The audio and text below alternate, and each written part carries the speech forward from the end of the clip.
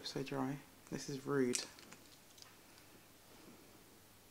Fenty on the lips because I move like salmon. That's not what I was supposed to say. Can we talk about this? This one's a serious one, and I'm running off the top of my head, and please bear with me. But can we start taking accountability for the way that people treat you? Let's get to the. Who won it? Who won it? Which nigga little goon getting stewed with the onion? It really frustrates me when people get frustrated about how people treat them, but when you've enabled them to treat you that way. So let me give you an example of what I mean. If you've got a friend, a boyfriend, whatever, that's you know, treating you a certain way, and you haven't ever opened your flipping mouth to explain that this is hurting you, I don't like the way you treat me, how can you expect the person to even have a clue? I don't get it. There's girls out there, yeah, that consistently complain to their friends, you know, he's so annoying, like all he does is play FIFA, like he doesn't even listen to me. But have you sat down and told your partner, babe, I don't like how you're not paying attention to me, I don't like this, I don't like that? Maybe you should stop talking so much to your friends and actually communicate with your partner. Maybe that will help. It just doesn't make any sense to me. And then people will be like, you know, my friends have like an idea of our relationship, like they don't like you, they don't like our relationship, because you're consistently going back to your friends and telling all your friends all your business. Your friends do not need to know the ins and outs of your relationship. Your friends are not in your relationship. Relationships are with two people. There's you and your partner. Discuss things between you. Stop going back to your friends and your single friends as well and doing, yeah, whisper, whisper, whisper, whisper, whisper, whisper. And then when your friends don't like your partner, you're shocked. That's because you consistently you just don't shut your mouth, but you shut your mouth when it comes to your partner though. When he's doing things that annoy you, you just let him do it. Then 15 years, 20 years down the line, you're really confused as to why he's consistently been disrespecting you. Because when you were 1 day, 2 days into your relationship, it then went on to a month, you then hit 6 months, you hadn't once voiced how you felt.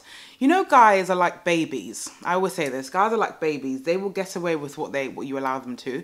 With babies, once they have a tantrum and you don't, you know, nip that in the bud from early curly, they will now know, oh yeah, that time when mummy, you know, when I shouted at mummy, she didn't do anything about it. So to get my own way, I'm going to do that. That's what guys do. Guys will try you. They will test you. And it is your job as a woman to say to them when you don't like something or something makes you feel uncomfortable or whatever it is, you need to voice how you feel. I feel like women are scared. Some women are scared of men. I don't know why. I don't know why they're so scared. I think it's because it's like in this generation, in life, people have told, you know, women to sit down and shut up, you know, he's the man of the house. No, he's not the man of the house. He would not be able to be the man of the house without me. It's that simple. We hold men so close to our hearts and we do so much for them. But the moment that they do something that we don't like, oh, no, he's fine. He's going through a lot at the moment. I don't want to really put more stress on him. But when he was going through stuff, he was constantly putting stuff on you, and that was fine. That was fine for you to do everything for him, wasn't it? It was cool for you to do everything for him. But now when you need him to do one simple thing, you can't open your mouth because you're scared. And then it kind of gets to a point where you now don't have a personality. You have now hit 35, you don't have a personality. You're scared to even, you know, say to the waiter, can I have some salt? Because you're scared to talk because of this man who has completely controlled you. This is the thing. I don't have any more water. My throat is extremely dry.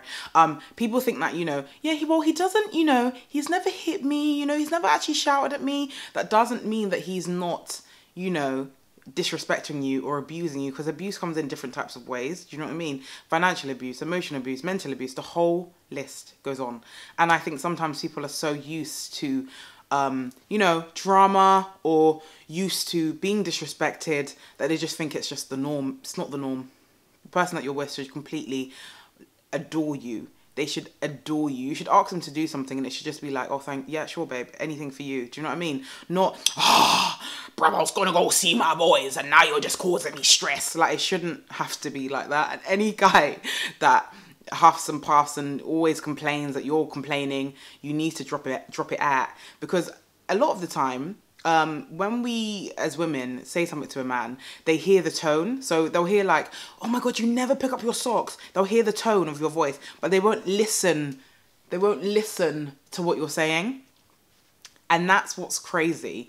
They will not listen to what you're saying. So to them, you're constantly nagging. But a guy that will take ownership in what he's done and wants to better himself and you will actually listen to what you're saying and be like, oh babe, I'm sorry, you know, whatever. And then he would just do it. He would just pick up his flipping nasty socks and his nasty underwear and he could just continue his day. Rather than, you're always nagging me, man. You're always asking for too much. Let me tell you something, yeah? Ladies. All the ladies, if you feel me, help me sing. There will always be a guy. There is a guy out there that will never say you're asking for too much. He will actually want you to give him, he would actually give you more. Any guy, any friend, anyone in your life that says that you are asking for too much can keep it stepping. Can keep it stepping. There is a guy out there that won't even say that you're asking for too much. He will give you more and more and more and more. Let me tell you.